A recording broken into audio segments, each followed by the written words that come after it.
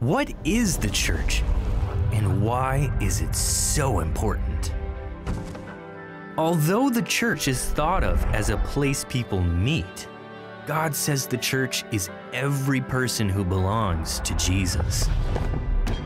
We are saved by God not to be independent, but to depend on both Him and others who love Him.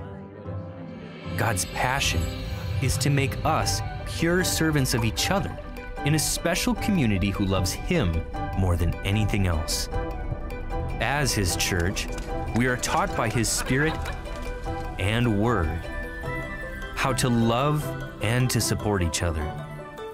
And as we consistently meet together to study the Bible, to pray, and to worship God, we help each other grow and thrive in times of both joy and sorrow.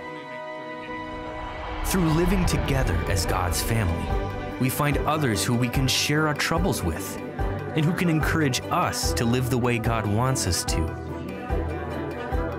This gives us the support we need to confidently share about Jesus' goodness, justice, forgiveness, and love with the world.